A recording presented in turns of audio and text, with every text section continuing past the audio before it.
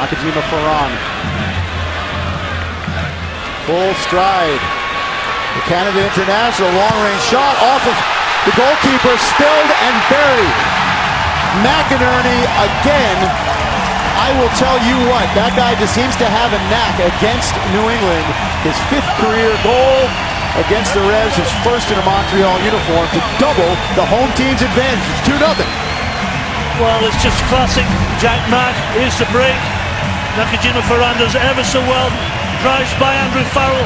Here he is, he's looking for a little flat run from McInerney. McInerney follows it up. Bobby Sutherland couldn't really control it, couldn't keep it in.